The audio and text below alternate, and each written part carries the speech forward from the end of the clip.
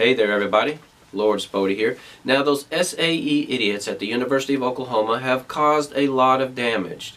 And ironically, one of the people they have hurt most is an African American.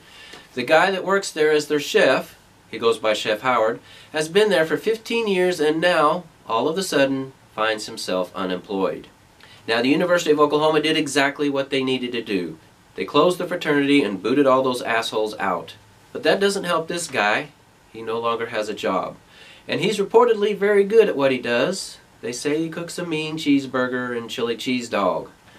In any case, the guy's still got to feed his family, so there is an Indiegogo page set up for him.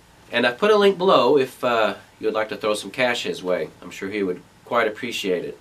In any case, I've said it time and time again in my videos, this is the age of the internet.